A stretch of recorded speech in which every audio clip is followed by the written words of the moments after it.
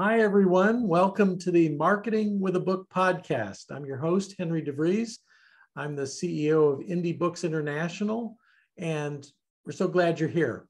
We like to start with our author roll call, and we have many authors with us today. We have a special guest. We're going to learn about finding your authentic brand.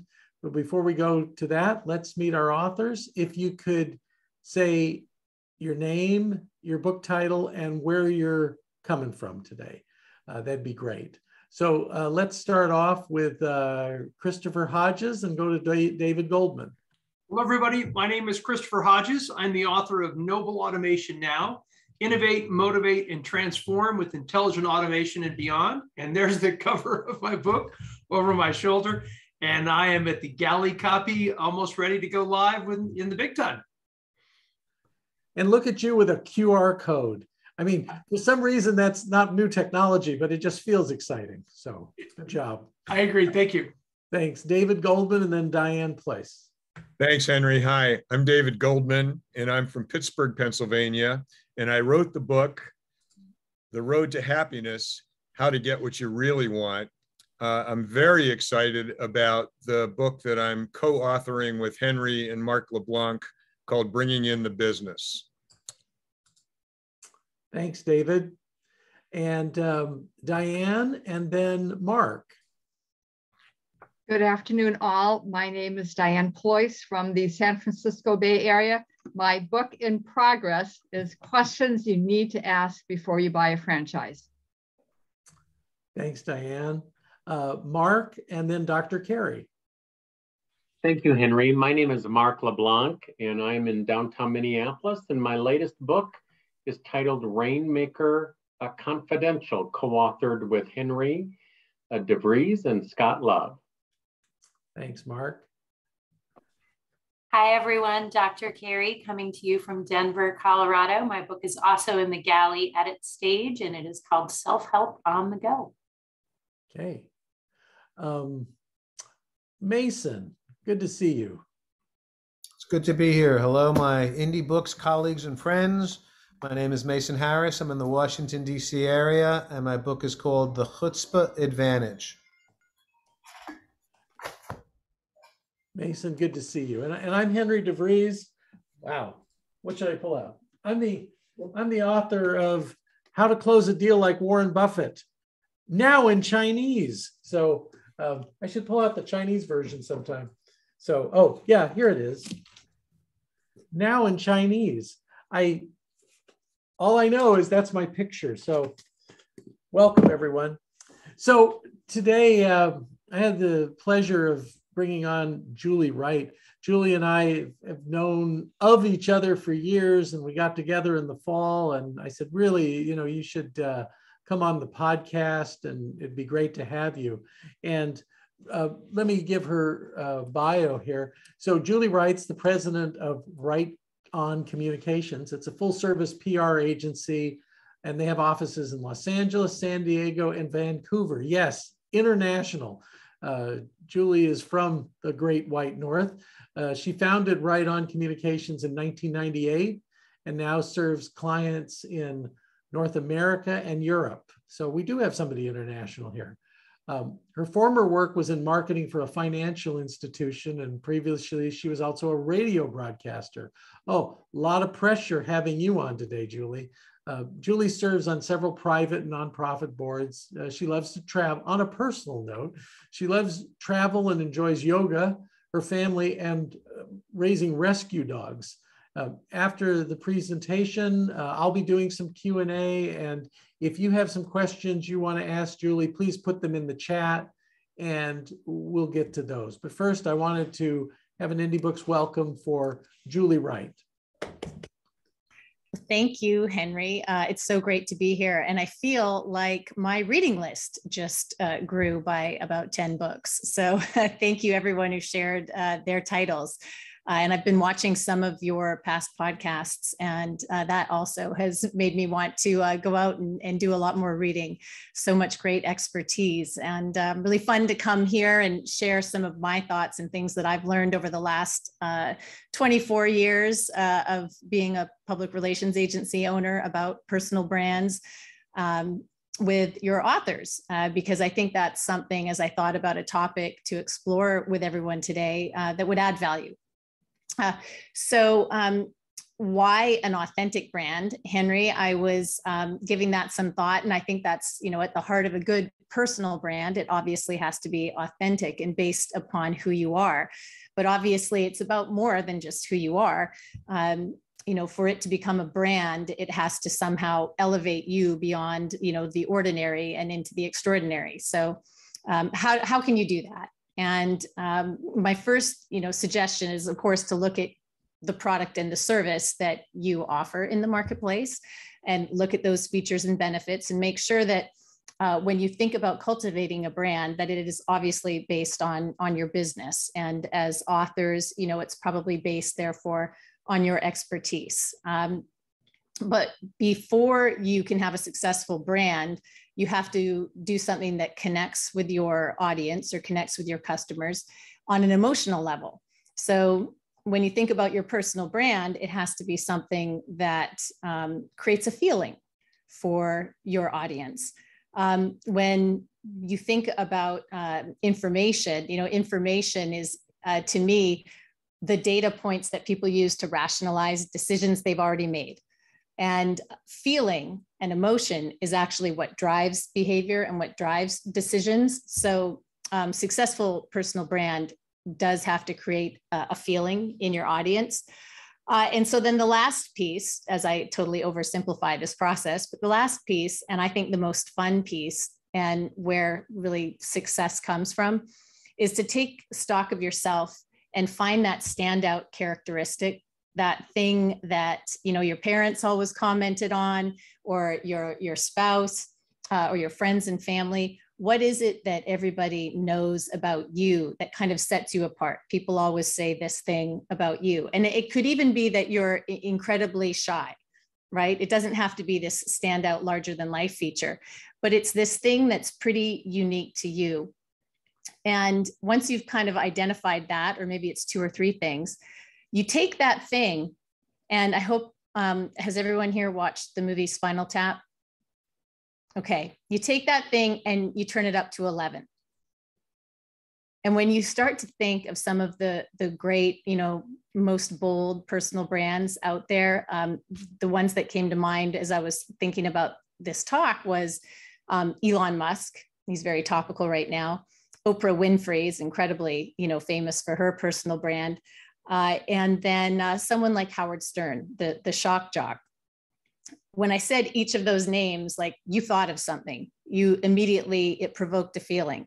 And all 3 of those people are, you know, all very different and unique in their own ways, but deconstruct their personal brands a little bit, and you'll start to see kind of the path for your own personal brand. So, you know, Howard Stern, he is, you know, excessively outrageous, right? He's a shock jock. That's what he's supposed to be.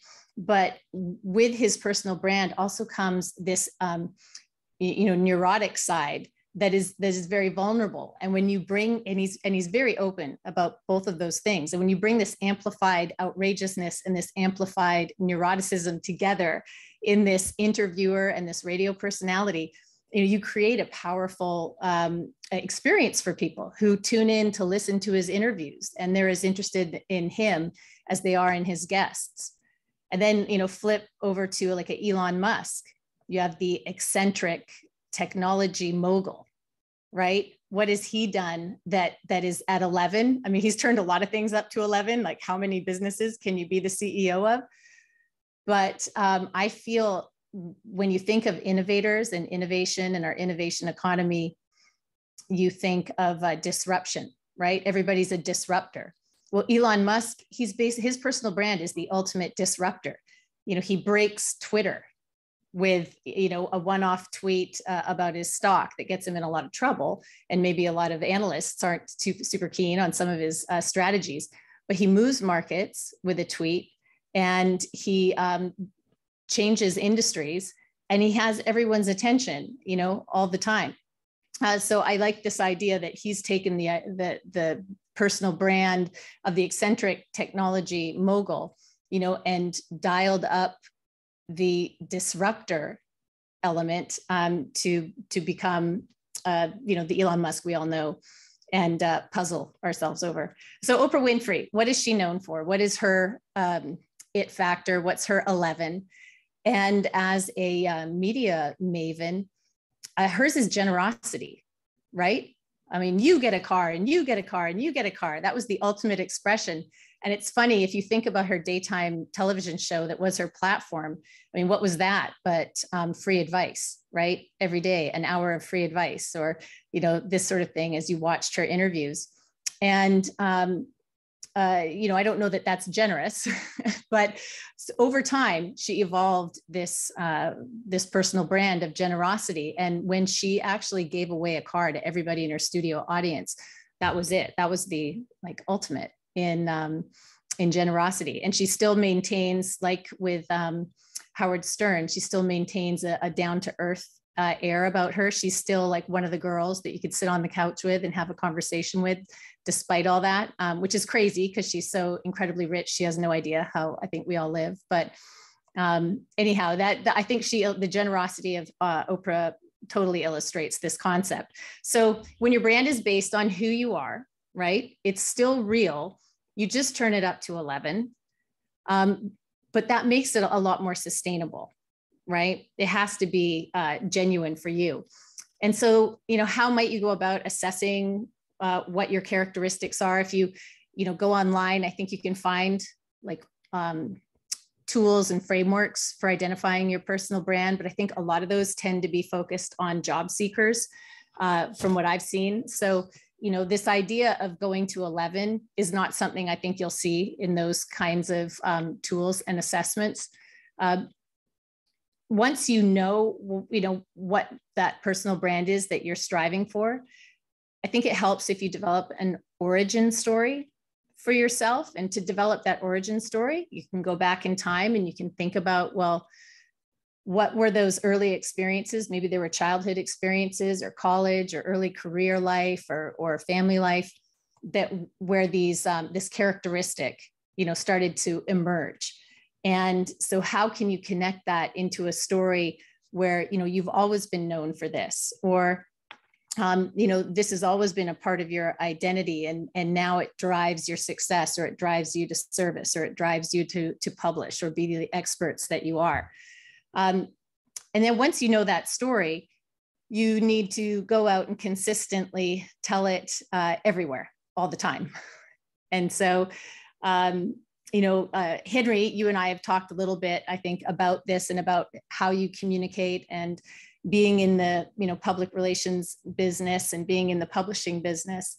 We're in a very fragmented media landscape. So when I'm saying tell this story everywhere and all the time, that can sound really exhausting, I think, for weary authors who have been working very hard just to bring their book to life, to now bring this personal brand to life. But, I would say one of your first strategies should be telling it via earned media. And I think, you all do that as you debut your new books. But the reason I say earned media is because one of my colleagues here at Right On Communications, Chance, is always saying a brand is what other people say about you. It's, a brand isn't really what you say about yourself. That's advertising. And PR is also known as earned media, meaning that, the whole intent of public relations is to get other people to say things about you. And when other people say things about you, it's more credible, unless you paid them, and then that's called advertising. But when it's publicity and truly earned media, it has an implied third-party endorsement. And so I think that's why, Bill Gates back in the day said, if I was down to my last nickel, for my marketing budget, I would spend it on PR because it has such a powerful ability to build a brand. And then the other opportunities you have for telling the story are obviously your owned assets, your owned media, which is the media you control. That's your website, your newsletters, your videos, your webinars. Those are all your opportunities for getting your story told. And maybe not quite as credible, but at least you have 100% control over that message. That's where you can always get it right. And then social media, where you engage with people. and where that personal brand can resonate with people. And then paid, while the least credible, you know, if you have the budget for it, you can at least pay to promote and build your personal brand over social media, for instance, with targeted boosted posts. So those are just a few suggestions. The last thing that I wanted to round out this overview with is to think beyond marketing copy, brochures, and that sort of thing, and to approach your personal brand and bringing it to life as bringing an experience to life. So if this is your personal brand, if you are Oprah Winfrey, then of course you give a car to everybody in your studio audience, because that is how you bring this personal brand to life, through these experiences.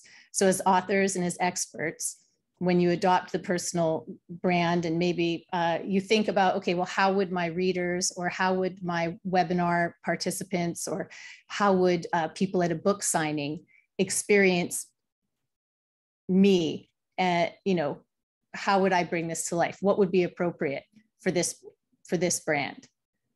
And then those experiences, that creates the feeling, and the feeling creates the motivation. Does that all make sense? Henry, did I encapsulate that? You did a great job. Why don't we go to the interview portion? Sure. Well, by the way, I heard Oprah in an interview say, and that you encapsulated that moment for her, but she said she sensed the audience didn't understand that everyone got a car. So she was trying to explain to people, you get a car, you get a car, you get a car. It was like, because they weren't getting it. So as someone who comes from broadcasting and audiences, I thought you'd appreciate that. Yeah, that makes so much sense. I've never actually heard, you know, that's how that happened. Let's talk origin story, because many of the authors on the line know that when I help them write a book, I'm always talking about chapter 2, the second half of chapter 2. I call it the mess to success story. I like your superhero metaphor better. The origin story is, when did Mason Harris become Mason Harris? When did David Goldman become David Goldman? We'll also call it sometimes your defining paragraph. But if your whole life is this continuum and a spectrum, and we were going to make a 2-minute movie of your life, what would be those 2 minutes about? So it's not about, I was born in a log cabin in Kentucky and I walked 5 miles to return books to people. You know, it's not the linear story of your life. It's like a movie screenplay. What is the defining moment? What was the eureka, the aha moment? I'd like to hear more of your thoughts on origin stories. Well, I think it's really hard for people to unpack their own story. And so, you know, it helps to have someone like you or me, I think, working with people to help guide them and distill the story. Sometimes, you know, you have to find those kernels of, I guess, universal truth, the things that people connect with. And you know, the superhero analogy is great, because, you know, there are heroes and there are villains, and a good story has a story arc.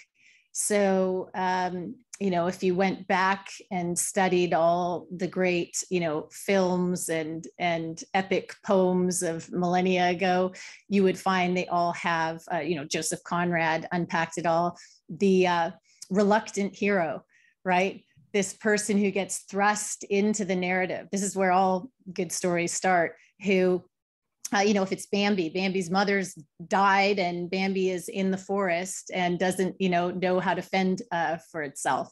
So what is that adversity maybe in your origin story? What is that conflict that drove you, or that you overcame, that everybody, you know, can relate to? And I think, you know, when I was thinking about, okay, well, why am I where I'm at in my life right now? I knew I was always interested in storytelling. I knew I was always interested in writing. I published my first newspaper in school in 4th grade, and that was on a mimeograph. That was on the big purple thing, you know, with the purple ink for the Gestetner machine. Oh my God. It was, you know, ancient technology that nobody today could even, you know, understand. So ancient technology that was just basically a drum rolled over paper. But anyway, I did that at 9 years old. And, you know, when I look at all that trajectory, I really wanted to, you know, write and tell stories. And I did a master's degree in journalism that had a PR course.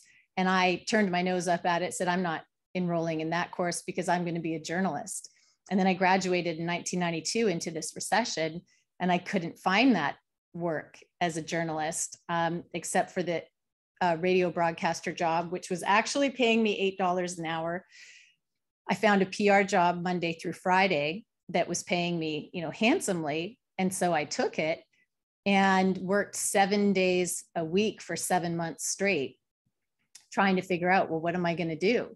I didn't think I wanted to do this, but, you know, one day I'm driving home from the PR job. I'm listening to the radio.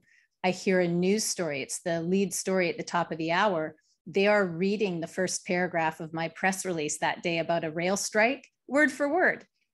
And I almost drove off the road. I thought that, wow, that means I can still tell stories. I can still have the impact. It's just a little different than I thought. And, you know, now 20 plus years later, no regrets. I'm really happy, you know, that changed the course of my life. But to me, I guess I would look back and say, oh, well, that's my origin story. That's how I wound up here today, is just thought I was on this path, hit a little bumper car, went off in this direction, and found out I loved it. Mark, could I put you on the spot on your origin story? And I'm thinking of where you started out. You don't have to give the whole one, but starting it out about your inspiration at the age of 21. Sure. In short, I had a job once for about 6 months and found out that I was unemployable at an early age. I'm inspired by the 2 words, "you're fired." And I made a vow to do whatever it would take to make it on my own. And this year I'll celebrate my 39th year of being in business for myself. Wow. So certainly that is a defining moment. And of course, Henry, I think maybe the next defining moment is probably 2008, stepping in front of the cathedral at Santiago. Yeah, I mean, the Camino story, and that's an evolution that I witnessed to you taking, and now as your personal brand, you've got the image behind you, and I was there, people became much more interested in hearing what you had to say about the Camino than about business development. Right. And then the lessons went to business development from there. It was just fascinating to watch the evolution of your authentic brand. Thank you. So, Julie, so earned media, let's talk about earned media a bit. Because I used to say I'm a recovering journalist, but now since I got hired back by Forbes, I have lapsed and I am a journalist. I guess that's a relapse. It's a relapse. I get pitches, 24 pitches a day, and they're horrible. I just wanted to tell everybody on this call my thoughts, and then get Julie's thoughts on what not to do. Great. What not to do. Send me this long involved email, and at the bottom somewhere is, would you like to interview Mary Schmidt on this? It's like, what's this? It's long. Or, hey, I've got somebody you should interview. Doing any stories? That was today. And here's the guy's name. I was like, what?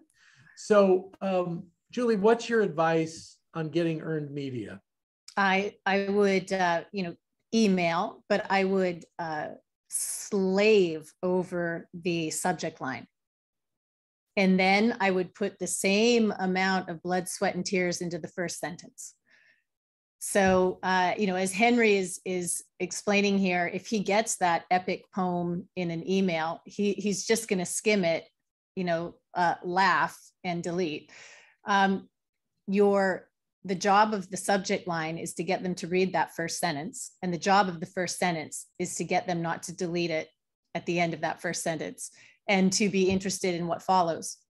So typically, I dispense with, pleasantries and introductions and hi, my name is, and that sort of thing, and just get to the point. And I may even, if I know what I'm trying to, what kind of media story I'm trying to place, if I'm writing to a columnist, I might say column idea in the subject line so that they know right away, that A, it's personal for them. I know they're a columnist, and B, what is this content? And then the next sentence, after like, hello, Henry, would be the idea for the column in one sentence. And then I would pay it off with, okay, and why my expert or my client as the source for that information. I will almost always include a photograph, a visual of some kind, because that's really important. I try to make that a rule at our agency: no pitches and no press releases without art, because they, editors really value that. And presumably once you've had some success with a reporter, after that you can build a relationship, and you can have the niceties, and you can start inserting smiley faces and exclamation points and all that good stuff. But I put so much time and energy into the subject line in the first sentence that you can't imagine. And I think a lot of people don't understand that, and they feel that it has to be a conversation, and it has to be some nice correspondence. Like Henry and I are going to pass emails, and then we're going to bound them into a book that will, people will come back to see the great exchanges between Julie and Henry. That's not going to happen. So does that? Well, Julie, I'm working on my personality. And Mark has helped me. I now say, no, thank you, Julie. Instead of just the delete button. Yeah. I think that's 3 words. I'll give you 3 words, which is more than most journalists will give you if they don't like your pitch. Well, because sometimes that might provoke a response from the PR person, and oh gosh. So they're on Twitter. If you're entertained by these kinds of things, you can follow certain accounts where journalists will just share pitches that they've received that are off subject. So if you're pitching somebody who writes about kitchen implements on a restaurant, right? Okay, they are both somewhat food writers, right? But what happens is technology has lowered the barrier to entry, and so everybody can access the internet and do their own research. But what a lot of people do is take a media database, which is software that has, they boast hundreds of thousands of media contacts in it. And so we subscribe to a couple of these, but the work is in going through that content and curating the list and finding the right people and matching the story idea, with the outlet and with the writer. Unfortunately, a lot of firms and maybe junior people will blast out a pitch and confuse quantity for quality. And so, well, I can send this out. If there's 300,000 people in this database, maybe I should send it to 300,000 people, which is a terrible idea, but I'm sure it's been done. That's the theory of more spaghetti against the wall and see if something sticks. Right. There's if you're looking for one of these databases, Cision, as in decision, they used to be Bacon's, but CISION will do it. I know because I used it before, and then when I was with Forbes.com, they found me and put my profile out, and that's when the emails really started coming. And it's surprising. I thought, like, are these people reading my profile? So I asked one of them, I said, why did you send this to me? I just send it to everybody on the list that Cision gave me. You know, it's like, why are you bothering me? It was a junior person, and they were just, that was their job every day to send something. Oh, it was awful. Well, yeah, so that's something we try to disabuse our junior team members on. And I think that's why there are so many of those funny stories. But I have to admit, I've put the wrong, one of my favorites actually is pitching a reporter who's a Bay Area television reporter on a story for a client. And he has one of those first names that sounds like a last name. So I addressed my pitch to his last name. Hi, last name. You know, and when I realized I had done that, I was so embarrassed, because I think of that as the kind of thing that's a tell. You know, it looks like, you know, you're sloppy, or maybe you're just using software, you know, to generate this. So when I realized I'd made that mistake, I recovered by replying and falling all over myself and trying to be charming to explain, you know, why I did that and why this was still a really good story. And it was great. He did respond and looked past it and then came out and did the story. But, you know, to err is human, right? To forgive is divine. And rare. Rare. One of our authors is Baldwin Tom. There you go. Baldwin Tom would be my arch nemesis. Dear Tom. Yeah. Yeah. Dear Tom. It was definitely. This is Garvin. I'm speaking of Garvin Thomas. Ah. Very similar. There used to be a reporter in San Diego named Hal Lowe. Ooh. And calling him was like, hello. Yes. Hal, I'm Hal Lowe. On the earned media, let's go a little deeper on that. Best advice I received from a successful author was know your lane, know your niche, however you want to pronounce it, and then pick 25 journalists who write about that. Read what they write about. Engage with them on social media about what they write about. And then when you contact them, sweat bullets, as you said, over your first sentence, and a little proof in there that you know who they are and what they do and what they cover and why you thought this might be for them. That's absolutely sound advice. And it is time consuming, and it is totally correct. And it is the way to have a almost perfect batting average. So you know, we talk about the pitch. And so I also extend that metaphor to then the batting average. And we have one software that we use, and I can go in and I can see how my team is doing in terms of the volume of pitches and the percent that are actually generating a response or an open rate. And therefore I know, okay, well, somebody probably needs to have a conversation about their research and their targeting, and doing the things, Henry, that you just outlined are definitely going to improve your results. And so you do want that. You want productivity and not activity. So activity would be willy-nilly pitching. Productivity would be doing just what you said. Let's talk about help a reporter out, and if you use that and any success there, and let's explain it to the listeners. Yes, I think it's a great resource for authors, because what everybody is who's watching today is an expert in a specific domain.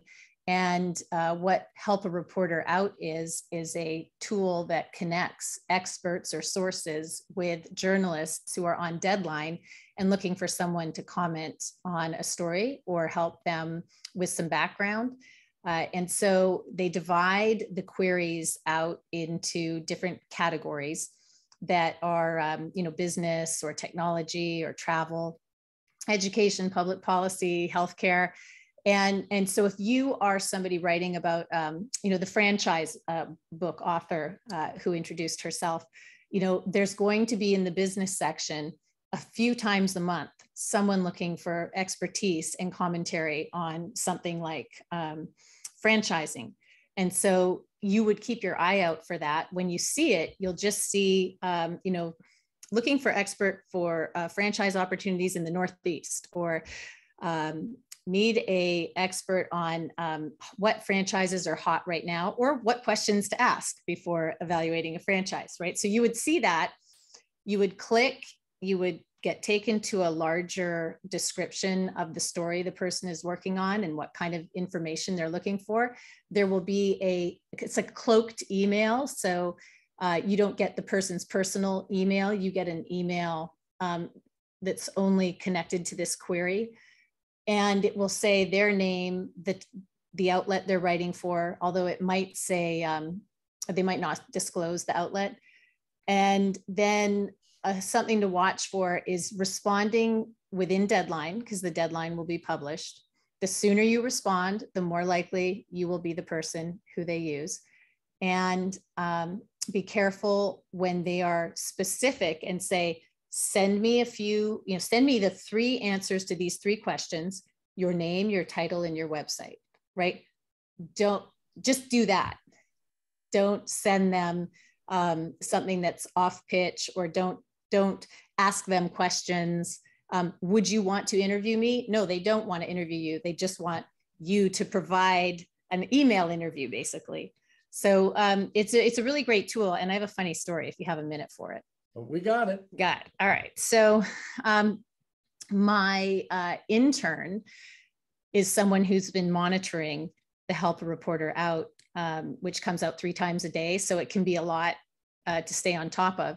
And he saw one in December for people who have a lot of folks to shop for the holidays, but are leaving it to the last minute, even with all the supply chain issues that the world is facing. And it was the Wall Street Journal and their retail reporter. So Brian responds. A few minutes later, he walks in my office and says, hey, do you have any tips for my interview with the Wall Street Journal later today? So if he can do it, you can do it. Oh. Anyway, we set him up. We gave him some tips, and she enjoyed the interview. And he was the first person quoted in the story. His photo with our logo in the background is in the story. Yeah, pretty crazy. So it works. There it goes.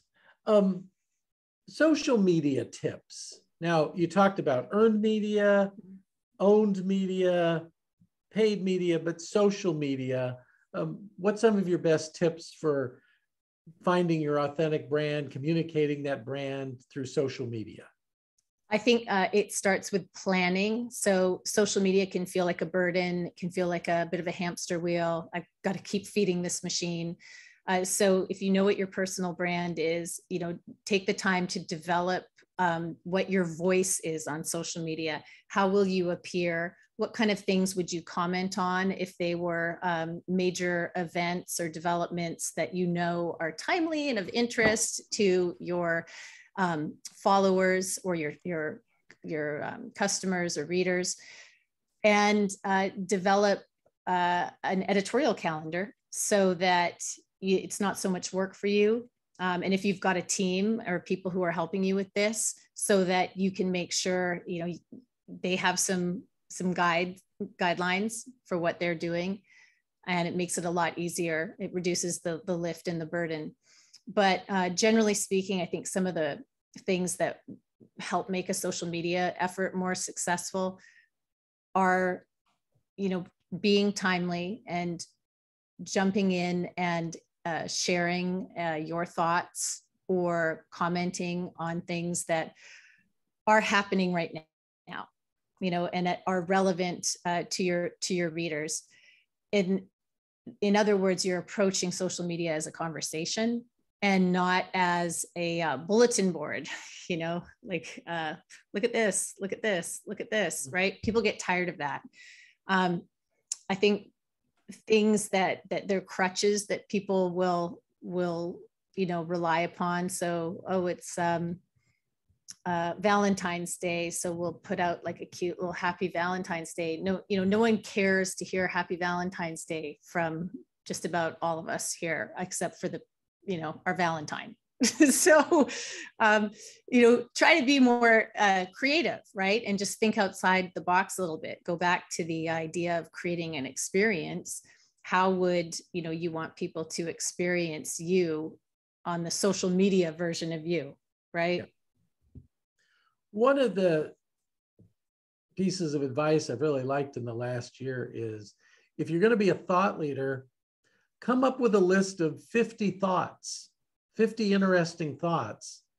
And then, like the idea of the editorial calendar, drop them in regularly. Mm-hmm. Yeah. Something in our brainstorming today about social media that Devin DeVries, our VP of production, came up with from some studies she's been doing is, be generous in your comments to other people. And not just like sometimes I'll do amen or agree, but actually do a whole sentence. And the algorithms prefer that, and we'll pick that up. But also the people, think about yourself when you've posted something and nobody comments on it. That's a little discouraging. I really like to encourage the Indie Books family of authors to be amplification sources for each other on social media. Link in with people, follow them, and give supportive, positive comments to them. It's good for them, it's good for the relationship, and it's good for you too. So those are some other things that you might want to be thinking about. The owned media, is that like your YouTube channel and your website? Speak more about owned media. So I think owned media these days might be called content. You hear about content marketing. Right. Owned media is your website, your newsletter, your videos, webinars. It's anything you have absolute control over, you produce and you put out into the world. And so YouTube, the video that you put on YouTube is your owned content. The social media part of YouTube are the comments, that are shared on that video, the likes, and so on.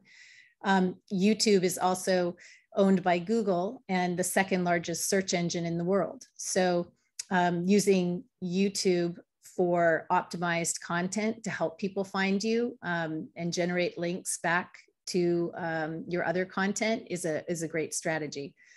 But telling your story on owned media, it takes a little more time and that thought leadership. Henry, you were talking about having 50 different topics. If that means you have a blog then every week on your website, you're feeding the beast and you're putting content out there that is discoverable via Google and will drive people, to your website. When you drive traffic to your website and you get found for your area of expertise, your domain authority of your website starts to grow. Your domain authority is something that is ranked on a 0 to 100 scale. It's somewhat algorithmic, so it's harder, to get to those upper echelons, but like a daily newspaper might be in the 90s, whereas a fledgling author's page might be 14. And so something that you might want to monitor, and you might need a third-party service like Moz or SEMrush, which are two apps to give you a report of your domain authority. But it might be something you want to monitor to see, like, when I'm creating owned content on my website, is it helping me via my Google Analytics get found and driving traffic for me? And is that traffic helping me sell books? Does that make sense? Oh, makes total sense on that. I also want to encourage people, I don't know, technically this is owned media, but how my fortunes changed when I was hired by Forbes.com to write 5 columns a month. And because I'm Dutch, it wasn't until they said, we'd like to pay you to write 5 columns a month. And not that they're paying me that much, it's Costco money. I could go to Costco with it, and have a good day. But the exposure that it brings that some of my articles have been read by 150,000 people. And we started to notice LinkedIn invitations go up, Facebook invitations go up, all these things go up. And then the ability just to say to people, oh, if you'd like me to consider a column on you, I can send some instructions on that. Oh, by the way, Julie, you read mine. At the bottom, it said, do not ask me for an interview. I don't have time. It's not in your best interest either. So yeah, that's, somebody checked me out before they hired me once, and they said, well, I've interviewed 5 of your authors and I've decided to hire you. I said, that's great. What did they say? They all said the same thing. I said, what was that? They said, they all said you were honest. And I thought, honest. And he said, yeah, one told you his idea for a book and you said, well, nobody's going to buy that book. I said, oh yes, brutally honest. I'm working on the brutal part. It's just more Dutch directness. We like to be clear in our communications. Well, you're very clear in your communications, Julie. Thank you so much for spending time with us today. Do you have one last thought, one tip, one bon mot that you want to end with? Well, no, I'd kind of held that help a reporter out for my hip pocket. But yeah, I think. Dang you, Henry DeVries, you stole my encore. No, I left it all on the floor, right? What's the, I left it all in the field. That's left it all in the field. Left it all in the field. The money was all up on the screen during the movie. Yeah. Okay. Well, thanks, Henry. So much. Just on the Harrow thing. So it's a long shot. That long shot has come in for me several times. I've gotten things in Forbes before I worked for them. The AARP magazine, which I think had 30 million circulation. This was just from one of those, and being quick on the draw. And the fact that you can say, I'm an author, and because they made it so easy for the journalists, because we don't get paid for the amount of time we write. We get paid per story. So it's how can we do the bestest in the leastest amount of time? And sometimes you need just one more quote, and that email can provide it, and you get in and can get a big payoff. And sometimes it can go really deep. Julie, thank you so much. I guess I should call you on July 1st to wish you a happy Canada Day. Thank you. And in October, to wish you a happy Thanksgiving. Thanksgiving, yeah, and very on good. April 1st, a happy Revenue Canada Day. That's true. It's their version of April 15th, everybody. I spent 7 years in Canada, so I speak Canadian. Okay. Awesome. Thank you so much. Thanks everybody. Henry. Let's give a nice waving round of applause for Julie, and look forward to speaking with you on a future episode of Marketing with a Book podcast.